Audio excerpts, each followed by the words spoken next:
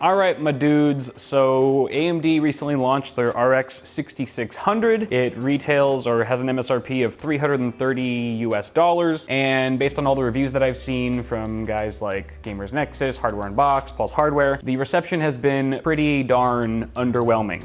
Fairly negative, I would say. Definitely a lack of enthusiasm with this card, as we've seen with a lot of GPUs, both on AMD and NVIDIA's side in recent months, if not recent years, almost at this point. And why is that specifically for the 6600? Well, essentially you're getting roughly, at best, 5% more performance over a 5600 XT, which is a last generation card, but it's essentially being priced about 20% higher. So you're paying quite a bit more for barely any more performance. In fact, it's performance that's so negligible you won't even really notice a difference in your gaming experience. But your wallet's gonna notice it, right? So after that, I was actually planning to use the RX 6600 for this build, to celebrate its launch, even though there's really not much worth celebrating these days for GPUs. But once I started reading and watching all the reviews, I quickly decided that maybe the 6600 wasn't the best GPU to use. So I reached out to you guys on Instagram, took a poll and said, do you want to see me still use the 6600 for this build, or should I switch over to the RX 6600 XT, which came out just before this one, and it's priced a little bit higher at 380 or 379 USD MSRP, but it is notably faster from all the benchmarks that I've seen. If you look at any of the benchmarks that have just gone up on this card, 6600 XT pretty much smokes it, as to be expected, I guess. But you guys decided on Instagram that the 6600 XT would be the more appealing GPU for you to watch me build with today. So that is what we're doing. This build is more focused around the build itself, me putting together an awesome looking system that's not really focused around value or pricing. Like, pricing didn't factor into any of the parts that I chose. You can definitely build a system that's cheaper than this that will either match or outperform it. With frame rates and stuff. I just wanted to put together something that looked cool because honestly I get more excited these days with putting together a sweet looking rig than I do actual computer hardware, because particularly with GPUs, because, well, obviously. So that's what we're doing, and I guess I keep getting up and sitting down. I don't know what to do with myself. Let's just go ahead and quickly go through each of these parts really quick. Before we continue, special thanks to Karma for sponsoring this video. Karma is a free app and Chrome extension that saves you money on thousands of products, notifies you of price drops, finds you coupon codes, and much more. In fact, Karma actually found me deals on some of the components that I'm using for today's build, like the Musetex case and the ASRock motherboard, which is pretty cool. If you go to Karma's website or the Chrome web store, you can install the Karma plugin, which only takes a sec, and start using it virtually everywhere. Just take a guess at how many stores Karma's currently partnered with. It's over 9,000! That's correct, Vegeta. Get notifications via email or mobile push when an item you save comes back in stock, goes on sale, or has an active coupon code. If you're looking at a product, just click the Karma icon on the right side of the page and choose what notifications you want enabled for that item. You can also create custom lists to keep your wishlist items organized for easier tracking. This way you're automatically notified if something goes on sale or drops in price. Another thing Karma can do is scan your cart for any active coupon codes and apply them for you at checkout. This is actually a computer-specific feature, so I highly recommend the Chrome plugin. On top of that, you can also earn cash back via PayPal when you shop select retail partners. All of this adds up to a lot of money saved in the long run, and it's completely free to use, so definitely check out the link in the description below to start using Karma today. Starting with the CPU, which is a Ryzen 5 5600G. This is an APU. It still has 6 cores and 12 threads on it. Oh, my bad. Definitely not as fast as, say, Ryzen 5 5600X, but it is notably cheaper as well. I believe it's going for around $239 US right now on Amazon versus mid 300s for a Ryzen 5 5600X. Still a great CPU though for gaming. It's gonna be a nice little, I guess, mid-range build that we're putting together today. The total price for everything is about $1,200, and again, like I said, you can definitely go lower than that and cut some corners, but still get the same performance, if not better, if you just choose parts a bit more wisely than I did, focused more around performance and corner cutting versus aesthetics. Aesthetics was a big thing for me today, so just bear that in mind. I can't stress that enough. For our GPU, we have the Asus ROG Strix Gaming OC RX 6600 XT. This is a lovely little card. This is the one that I tested actually in my 6600 XT kind of performance video review or whatever you want to call it a couple months ago, or I guess that was maybe a month or two ago. You can go ahead and watch that if you want a refresher on how this card performs, or if you just don't know how the 6600 XT performs yet. Yeah, it's a nice little card. It's definitely a bit more substantial in every sense physically than the 6600 here that we have from Sapphire. This is Sapphire Pulse. If you just kind of look at them side by side, you'll notice this card's much bigger. It's got a much bigger cooler, it's much faster, it's much longer, more girth, thickness, just much bigger in every way. But they do both have a single 8-pin power connector, so that's kind of nice. So yeah, much beefier card, much faster card, much nicer looking card, in my opinion. Apart from the GPU, we've got a couple SSDs in no particular order here. So again, this is all about aesthetics. None of this build makes sense, really. Very little of it makes sense. I wanted to get a 1 terabyte and then like maybe either a 250 or a 500 gig SSD and just, work them together. The smaller drive would be for our OS and the other one would be for like mass storage, games and stuff. But Amazon didn't have a 1 terabyte for this T-Force Team Delta RGB SSD in stock. So I just bought 2 500 gigs, which makes no sense. Again, makes no sense. But the case that we're putting it in like displays 2.5-inch drives right kind of front and center off to the right side of the motherboard. So I kind of just really wanted something to be really lit in a literal sense and have lots of RGB. I thought these drives would be a good fit, especially because I think they match the aesthetic of the chassis itself, as you're about to see. And so I just bought 2 of these. They're identical. I got the black ones. But moving on here, we have 16 gigs of Crucial Ballistics memory. This is a 2 by 8 gig sticks of DDR4 3600 in white, and it does have RGB lighting on the top as well. Very nice kit. It goes for about, I don't know, 90 bucks or so, at least at the time of filming. And then we also have, just really quickly, Antec sleeved cables. Antec actually makes some really nice sleeved cables. I was gonna get the Asia Horse ones, but they weren't gonna arrive in time, so this is actually a nice runner-up, around the same price point as well as the Asia Horse stuff. We also have a B550M Pro 4 from ASRock, so we are on the B550 chipset. We can take advantage of PCIe Gen 4, which the RX 6600 XT supports, and I didn't realize this board was actually a refurb model. Didn't realize it was refurbished, and this is my first time kind of taking a look at it. I'm really hoping that it works. It would suck so much if it's DOA. Should probably do a test boot. I'll do a test boot at some point, but if I can actually get this out. All right, here's the board, micro ATX. I thought it'd be kind of cool to go with a micro ATX build today because I just haven't used this form factor in quite some time, and I'm kind of missing it. So it's nice to sort of bring it back. I like this board. It's relatively affordable at about $110 I paid for it on the Amazon. It's got 4 DIMM slots. It has 2 M.2 slots, one of which has a built-in heatsink cover, which is kind of handy. 2 by 16 PCIe Gen 4 slots, or I think the top one's Gen 4, the bottom one's probably Gen 3. And we also have rear I/O over here, if you want to take a quick look. Some display outs, which is nice because we actually have an APU that can take advantage of those if needed. USB 3, plenty of USB 3. There's also a USB-C port there, PS2 port, don't see those too often, and a D-sub port, that's fun. But yeah, nice board. Also, where's the I/O shield? No way.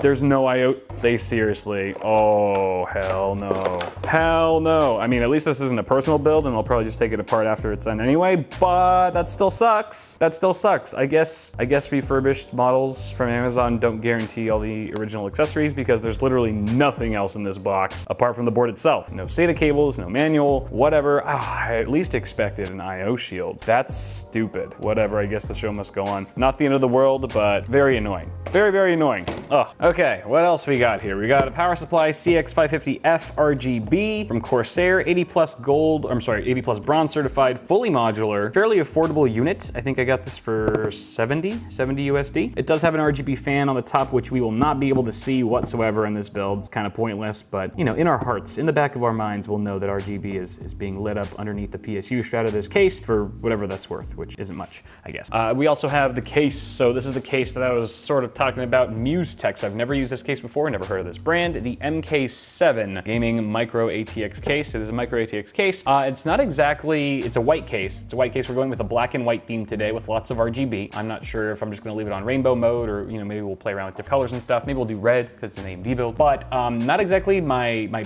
usual style or taste aesthetic wise. This kind of front panel and stuff, it's very stylized and whatnot. Not usually what I go for, but I kind of just wanted to switch it up, do something a little different, and it doesn't look bad. It's just not my usual style. What I really like about it though is that it was affordable. It was like $70 or $80. Micro ATX case, has a tempered glass side panel, no acrylic business, and it comes included with 4 fans. You actually have an option to get 4 or 5 fans with the case. If you get 5 fans, it comes with 3 120s, 1, 2 at the top, 1 at the rear, and then 2 120s at the front, I believe. I opted for the 4 fan option, which has the same 3 fans over here, but it actually has a single 200mm fan at the front, which pretty much just takes up this whole mesh area. So it looks like it actually has decent airflow. The fact that you're getting 4 fans and one of those is a 200mm fan plus the case for 70, 80 bucks, I think that's actually a pretty damn good deal, especially if it works as well as everybody in the reviews says it does. It got really high marks on Amazon, so that was another selling point for me. So we're gonna be using that, and I think, I didn't even mention, so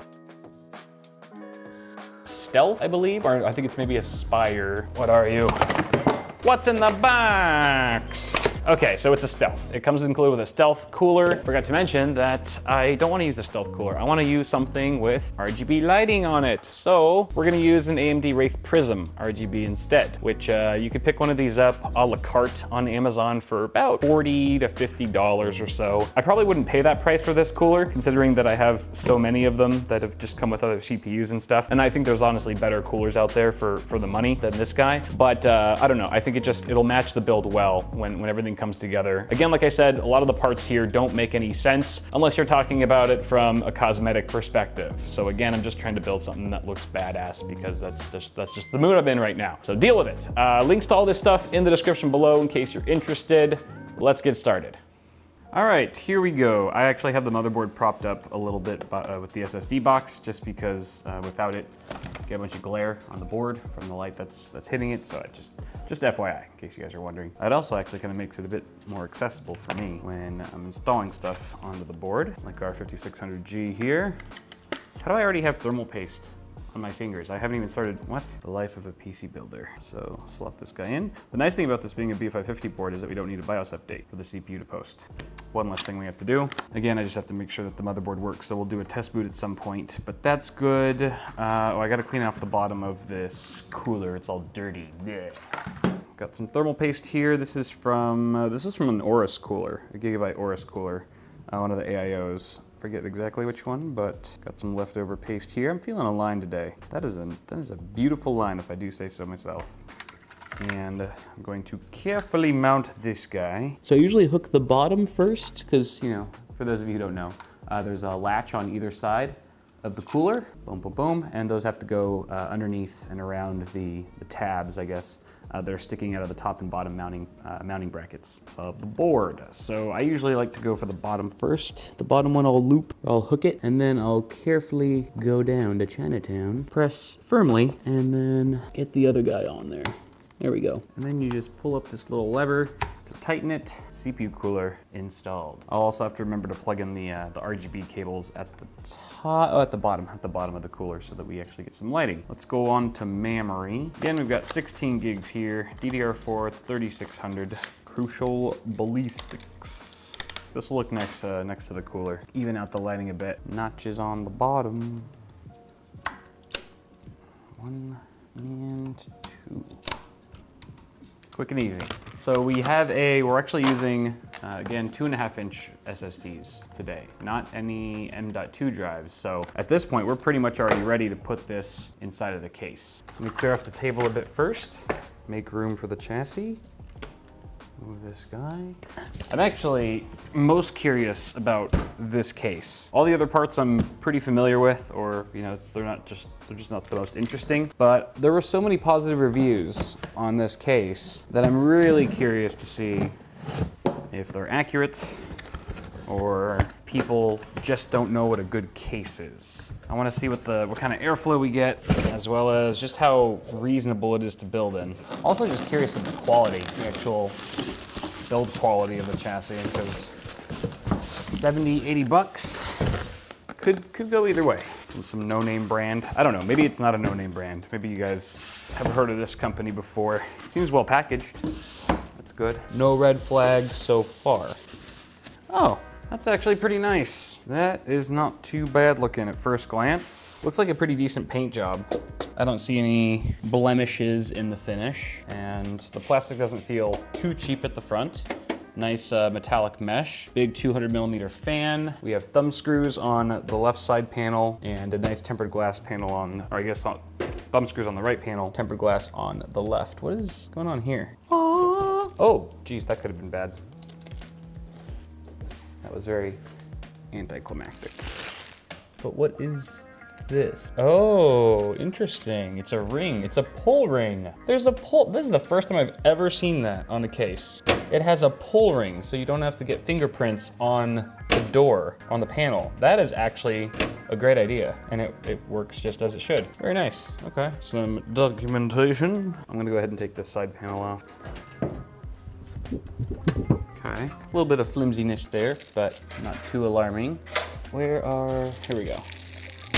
Ugh. All right, we got the accessories, mounting screws. I'll give you guys a closer look at the rest of the case in a sec, an up close look, but why don't we go ahead and mount the motherboard right now. Okay, in the board goes without an IO shield. So stupid. There is no middle standoff for this micro ATX board, and now I'm kind of missing it. It's been a while since I've done a build without that middle standoff. I mean, there is a middle standoff, but it's not the raised one that plants the board to the case. You know what? I'm missing 2 standoffs. I need to install 2 standoffs actually. There's only these ones, 2, 4, 6, but I'm missing these 2 right here. So fortunately, looks like case includes them, but there's no standoff adapter to screw them in with. So I have to use one of mine. I will get that right now. I mean, it's fine for me because I have like 6 of these things, but for someone who doesn't, I feel like they should have included that. Whatever, strike one, Muse Techs. Do better, bro. But honestly though, the interior here looks really good, surprisingly good. Nice white painted interior, ample cutouts, looks like in all the right places. No grommets, but kind of to be expected for a case of this caliber. Very nice PSU shroud with a cutout, so you'll be able to see your PSU and sticker, which isn't always a good thing, but you can always take the sticker off. We might have to do that depending. And now we're ready for the board. And off camera, I actually wired up the RGB cables for our Wraith Prism. So those are already good to go. I also plugged in the CPU fan, CPU cooler fan. So that will be working. Won't get any post errors. That looks pretty lined up.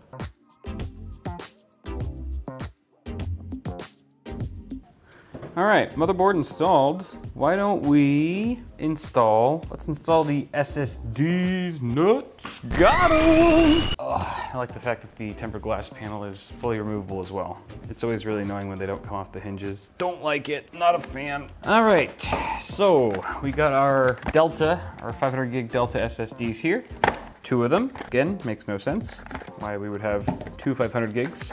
Not a single terabyte one, but whatever. And these drives will mount to the case, right here against the motherboard tray. To the right of the motherboard, one here, one here. I'm gonna have to try to face them the same way if the cable routing works. We could just run the SATA cables for one drive through the bottom here of the PSU shroud, and then the other set of cables maybe through here. We could even do it through the top if we wanted to, depending on how we want to orient them. So why don't I actually figure that out now? This way or this way? I think this way. Let's do this way. Come on. Wait, where's the threading? Yes, it is. Perfect. All right, I'm only gonna do 2 screws per drive because that's all we really need. So we are gonna have to orient them slightly different, opposite directions in order to make it wired up. Well, not necessarily, actually. I take that back. I just have to rotate the top one because I think it's gonna be too much clutter if the cables for both SSDs come out through the same grommet here, or the same cutout. And I also want them to be facing the same direction. So let's flip this guy and we'll have the cables for the top SSD come through the top cutout. And the cables for the bottom drive can come through the middle. This is making me realize I have just not used a 2.5-inch drive in a very long time. I kind of miss them. No, not really. I actually don't. M.2 is just so much easier. And they're fast. Those NVMEs are quick, man. All right. Hey, it's actually looking pretty good so far. And as you can see, you know, like I said, we're doing a black and white kind of monochromatic color scheme here. So I didn't want all of the products or all the components to be white necessarily. I wanted to definitely have some black and add quite a bit of contrast in this build, as opposed to just whiting out everything. And the case already kind of sets that up for us a little bit because the fans themselves are black. They are RGB fans. They kind of have the see-through blades, semi-opaque blades, but the fan frames themselves are black, so there's already a bit of contrast just in here out of the box. And I'm just kind of running with that, with the SSDs and the board. And memory's white, but you won't be able to see that much anyway. You'll be more focused on the RGB once it's all on. So I think power supply is next. This is a very simple build. Very simple indeed. Just kidding, I lied. We're gonna do front panel connectors first. All right, power LED. Again, this is probably one of the most pointless things to try capturing on video because you just can't see anything unless you've got like a really good macro lens and just the right angle so that your hands aren't covering up everything. But barring those things, you just get to hear me struggle and moan a little bit. There we go. They're in, baby. Okay, now power supply.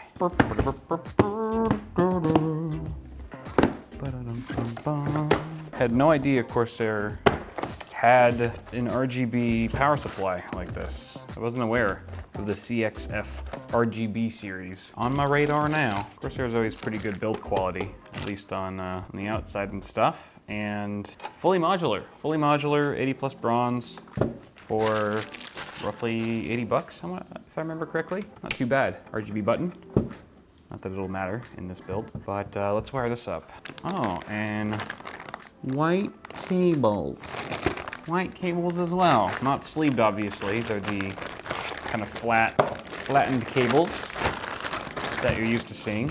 I guess the 24 pin's kind of sleeved, but then, you know, a bunch of heat shrink and stuff. That's kind of nice though that they're actually white. I mean, we are gonna be using the Asia Horse extensions anyway, but for builders who aren't using extensions or their own cables, this is actually kind of nice. Oh, you know what? This is actually interesting. This is something worth noting.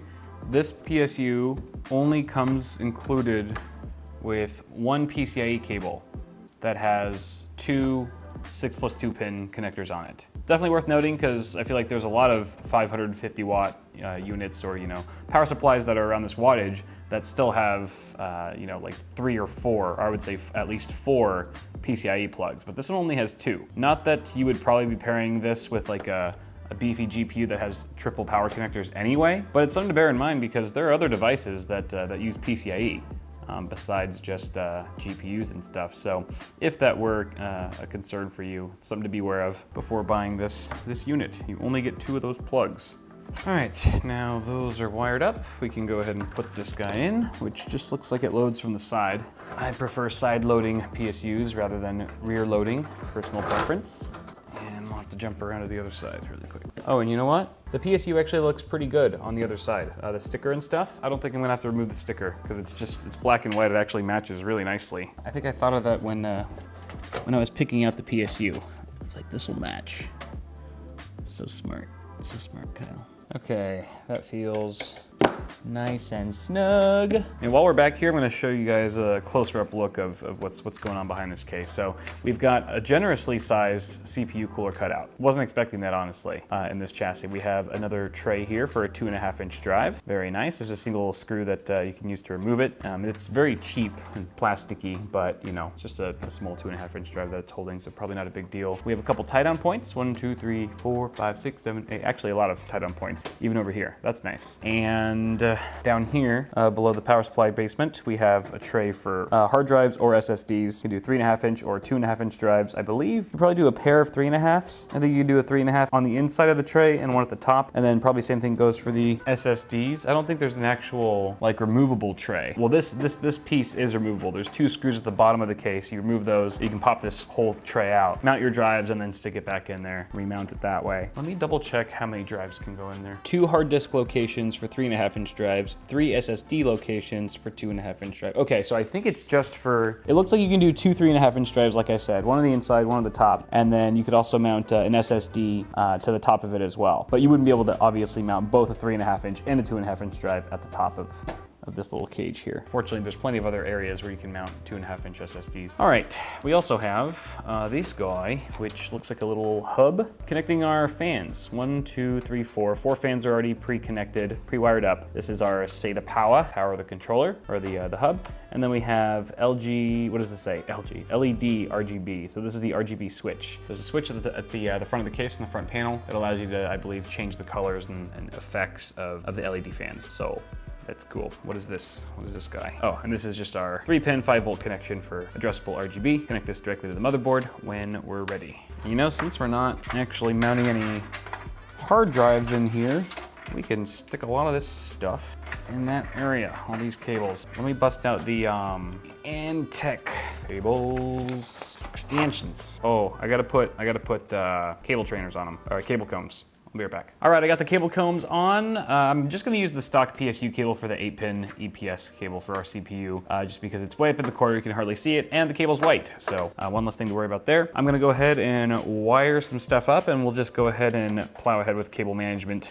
Starting with 24-pin, shove this big boy in here. Yeah, without any drives down here in the PSU shove, there's just a ton of room for storing all of our cables. The case did come with a couple really cheap, dinky zip ties. These are the lousiest zip ties I think I've ever seen. Let's see if it'll even hold this down before breaking. I reckon it's just gonna snap the second I try to pull it. What do you guys think? 3, 2, 1. Oh, that actually holding up pretty nicely. Well, I'll be damned. I stand corrected. I am sorry for doubting you, Musetechs. Your zip ties are fantastic. Quite impressive for how wrappy they look and feel. They just feels like Laffy Taffy. Okay.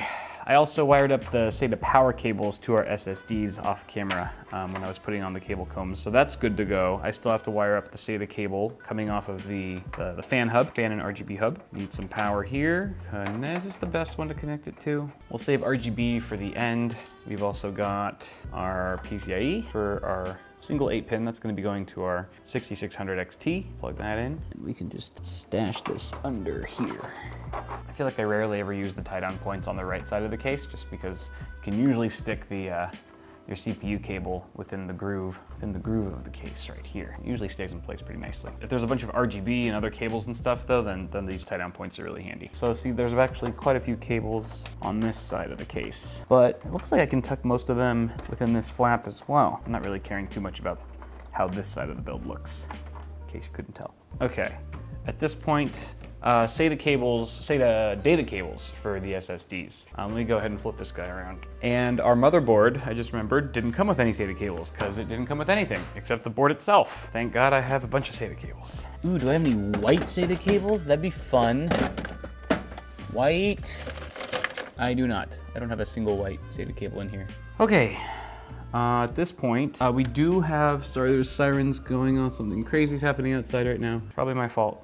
We do have this RGB cable that's coming off of the fan and RGB hub that's built into the case. It is 3-pin, 5-volt addressable, and I think it can just plug in right here to this 3-pin header on the board. How convenient. Was there something else? Ooh, you know what? Instead of doing that, because we have 2 more cables to connect to the SSDs, because they are RGB AF. These guys. So it's micro USB on one end, plugs in right at the top of the SSD next to the SATA power. So there's one, and then on the other side of these cables is another 3-pin 5-volt connector, which means we won't have enough 3-pin headers on our motherboard for everything that we have in this build, because we need 3 of them technically now. We only have 2 on the board. There's one at the bottom, one at the top. That's okay, because I think I have a splitter that I hope will work. Okay, let me get the addressable RGB splitter. I have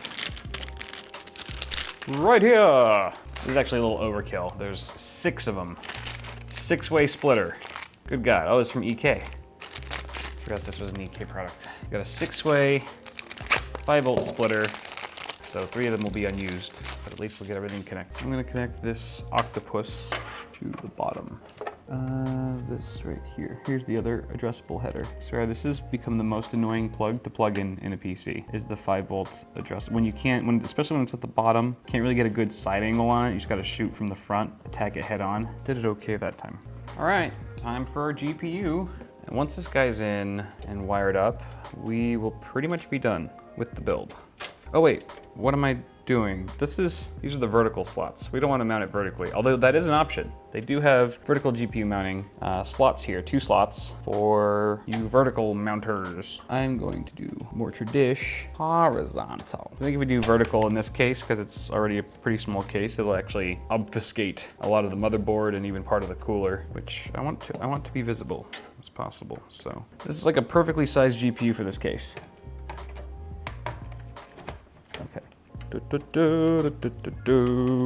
Honestly, this case was phenomenally easy to build in. And so far, I would say I agree with the positive reviews. I really like this case, surprisingly. It's really easy to build in. There's generous room behind the case behind the motherboard for cable management. Cable management is actually good. Lots of tie down points, straightforward, but it works really well for a case, you know, like this, where you're not gonna be connecting a bajillion things, just more or less for a more simple build. And the airflow looks promising. I mean, there's just tons of mesh at the front, 200mm fan, 3 120s that are all included with the price. Yeah, color me impressed, Mustex. Put a link in the bottom. The description as always if you guys are at all interested. All the other stuff that we're using for this build will be down there too. Okay. Yo, this build actually looks pretty dope, I'm not gonna lie. I really like how this is turning out. Give me a sec to wrap up the cable management. I'll install Windows on here, get the RGB all configured how I want it, and then we'll go from there. All right, here she is, all done. Let's take a look. Yeah, I went with green. I went with green, which makes 0 sense because there's not a lick of NVIDIA in here. It's AMD from top to bottom. So I was like, you know, there's already parts of this build that don't make sense, like 2 500 gig SSDs. So why stop there? But it looks really good, and I haven't done like green LEDs in a while. It looks pretty cool. I'm very impressed with myself and how good the build looks. It just came together so nicely in the end. You guys let me know what you think though. I think I did a pretty good job. And let's see what else. Oh yeah, I did have some difficulty configuring all the LEDs. As always, RGB is a pain in the ass, especially when you've got products from a bunch of different vendors. So what I ended up doing was I removed the Octopus splitter, the 5-volt addressable RGB splitter in the end, because I didn't really need it. We already have the fans, all the fans in the system, at least all the case fans. Those are all wired up. I forgot, obviously, to the front panel, the built-in controller of the case that's behind the motherboard tray that we looked at earlier. So didn't need one. Didn't need to connect it to the motherboard for that. I did connect both of these SSDs to the 2 addressable headers on the board. So they are being occupied. But the RAM and the Wraith cooler, those are actually being controlled via Signal RGB, which is a free app. They're one of our partners. This is not sponsored at all, but I do like their app. And it works beautifully for getting a lot of your components to match perfectly as you want them to. So the one component whose RGB I couldn't get to change for the life of me was the graphics card.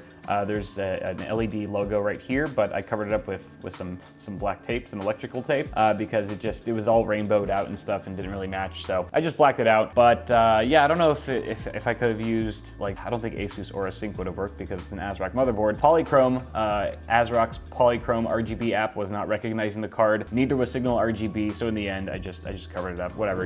I'm sure you guys hardly even notice that the tape's there and stuff. Blends in pretty nicely. But yeah, aesthetically the build looks fire, as the kids say these days. And what else? Oh, let's talk about performance, shall we? I actually just installed Far Cry 6. The newest one on this PC, and I ran some benchmarks just really quick. I did the built-in benchmark at 1080p. We got an average frame rate of 82 FPS, not too shabby. As you guys know, the 6600 XT is poised for 1080p max settings gaming, and that's exactly what we ran, 1080p ultra settings across the board in this game. 82 FPS, not bad at all. And then I even ran a 1440p benchmark just to see if it could hang, and it definitely could. We scored 72 frames per second, 72 frames per second at 1440p, which is actually not that much of a gap between the 1080p benchmark numbers. So what I'm thinking there, it's the 5600G that is maybe bottlenecking the GPU a tad, and I'm sure if we slotted in like a 5600X or 5800X, 5900X, whatever,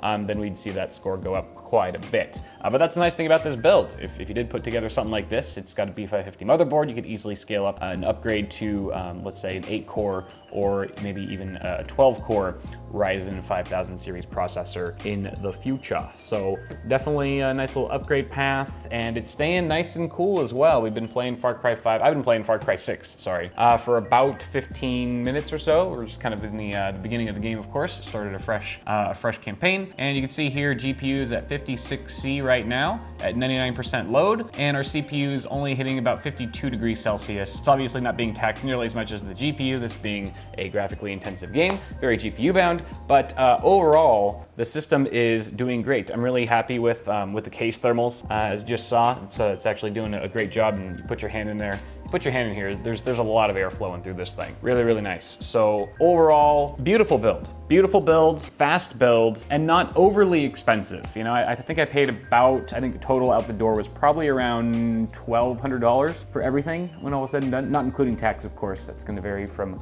you know, based on your country or your region, but 1,200 bucks for everything. And that's assuming that you can get this card for MSRP. Bear that in mind. That's only if you can find this card, the Asus ROG Strix RX 6600 XT, for $400, which is what I estimated its MSRP to be. I couldn't find an official MSRP online or anything, but $379 for the base is the base MSRP for the 6600 XT. And with something like this, a board partner card that's got custom cooler on it, and maybe it is factory overclocked as well, you're gonna pay a slight premium for that, so I put it as $400. But with that said, that's the build, that's the video. Let me know what you think of it and what you'd like to see me build next. I got a kick out of this. I really enjoyed doing this build, and just again, really couldn't be happier with how it turned out.